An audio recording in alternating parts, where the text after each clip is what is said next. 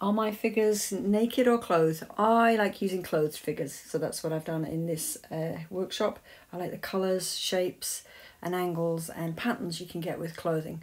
But by all means work from life model classes if that's what you want to do. Is there a lot of collage? Of course there is. It's me, Karen Stamper Collage.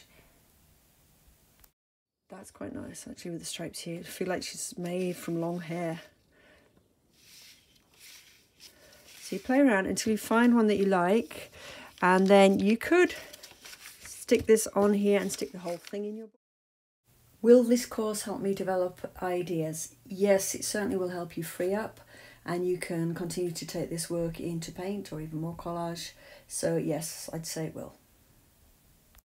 As I say, I will lead you step by step, but I will also encourage you to go off and experiment and play with it, play with the ideas yourself. There's no strict rules here, as in all my courses.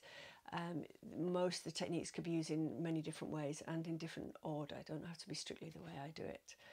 Okay, so it's structured, but also there's a lot of freedom for you to develop in your own way.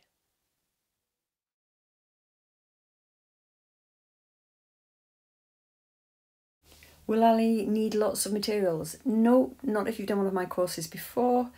I've tried to keep to the same materials, so you should have everything you need, and simple basic materials. Across here that connects to these bands here, so it's simple materials. If you want to fit it around pieces now, you're probably going to have to trace that and cut it to fit. Do I need to be able to draw beautifully? No. We're working basically with a flat figure as a shape and design, so no worrying about the figure being exactly in proportion or the head the right size. Do I teach lots of technical information about figure proportions and 3 dimensions? No. We're basically dealing with a flat figure and having fun. You can guess what happened there. The nib flew off, black ink went everywhere.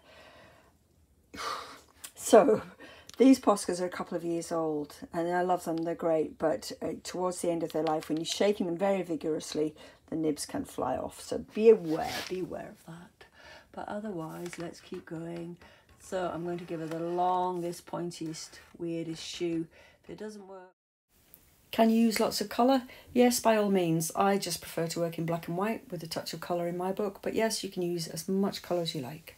If you want to knock areas back that you don't like, a white woody or a Caran d'Ache crayon or even the white Posca paint will work. So here I didn't like this knobble up on her shoulder, so I coloured, just crayoned over it, knocked it back, it's fine. Do I need to be able to draw? Well, I think if you can hold a pen or a pencil in your hand and follow a line, I think that's fine. Here again, adding some collage paper before I started, filling in with the blue Posca pen, just a few lines to represent the figure. So, I hope that interests you and you want to have a bit of fun with some figure drawing and really loosen up and not worry about it being a precise, exact figure.